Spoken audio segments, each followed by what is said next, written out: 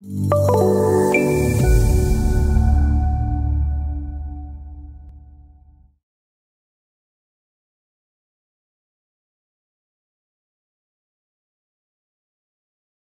to this session on placing diffusers. Devices such as diffusers can be placed individually or as an array. In the first part of this exercise, we will place a group of diffusers in the region bounded by a space in the model. So set the floor selector to the station ground floor. Then select the Diffusers tool from the Mechanical tab of the ribbon.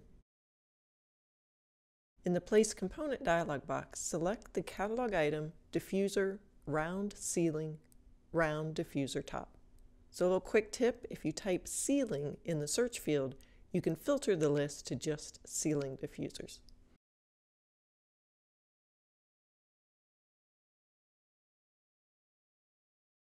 Next, find the end spec property and set the diameter to 8 inches or 200 millimeters. This is the diameter of the duct connection to the diffuser. Set the following properties on the round diffuser parameters. So the diffusers are parametric and various dimensions can be defined on the fly to match your selected diffuser.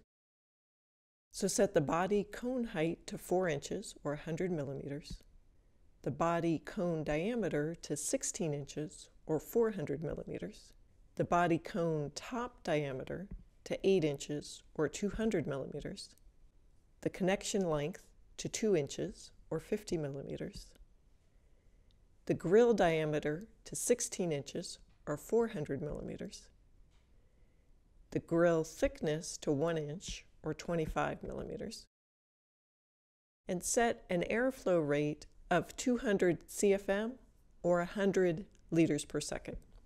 From the placement ribbon, select the Place as Array tool. On the ribbon, set the placement method to Select Element, and then Place by Center Out, and set a base offset of 9 feet or 2,700 millimeters, so that's the distance above the ground floor for the placement of the diffuser.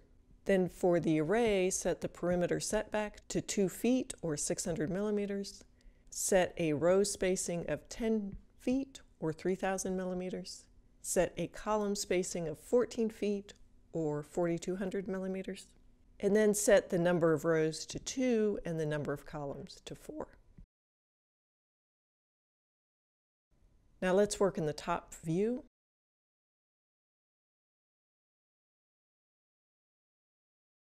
Then simply select the waiting space from the architectural reference, and the array of diffusers will be located based on the center of that space.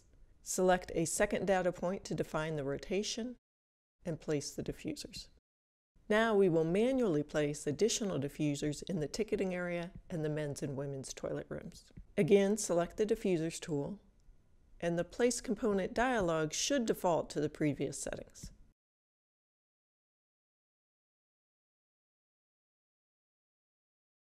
Then on the placement ribbon, set the base offset again to 9 feet or 2,700 millimeters. In the top view, snap to the diffuser on the upper left and type in the AccuDraw shortcut O to reset the AccuDraw compass's origin. Now remember, if you need to return the focus to AccuDraw, you use the shortcut key in F11. Move the cursor towards the ticketing area and use Enter to lock the axis. Type 14 feet or 4,200 millimeters to define the distance, and data point to define the location of the diffuser. And then data point again to define the rotation. Then place a second diffuser 14 feet or 4,200 millimeters to the right of the first diffuser. Finally, you will place diffusers in the men's and women's rooms, this time selecting the diffuser from a manufacturer's catalog. In the Place Component dialog box, select the catalog item, Diffuser, Square, Ceiling, Round Connection, Square Diffuser, Top. On the Parameters tab, select a manufacturer's catalog. First, select a catalog name such as Titus or Trox. On the product code line, select the pull-down Then a drop-down arrow appears to the right of that field. From that arrow, select Manufacturer Catalog. This will open the catalog. The selections can be grouped by columns, filters can be applied, and rows can be pinned and unpinned. Filter the diameter column to 8 inches or 200 millimeters and select a 12-inch by 12-inch diffuser, or select the ZHQ 400 by 198 by 16 if using the metric Trox catalog. Select OK. The diffuser parameters are then changed to match the catalog item. In addition, the type, product code, and manufacturer fields are filled in. Set the airflow rate to 150 CFM or 75 liters per second. Set the active snap to center. Little hint, you can use the shortcut key in C to change the snap to center. Tentative snap, selecting both the left and right button on the mouse, to the men's toilet space, and then data point to accept. Data point again to define the rotation.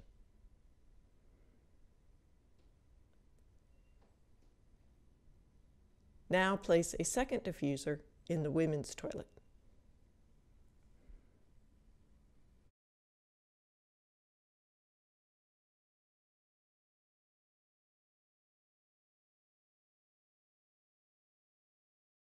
In the next exercise, we'll run ductwork from the diffusers back to our equipment.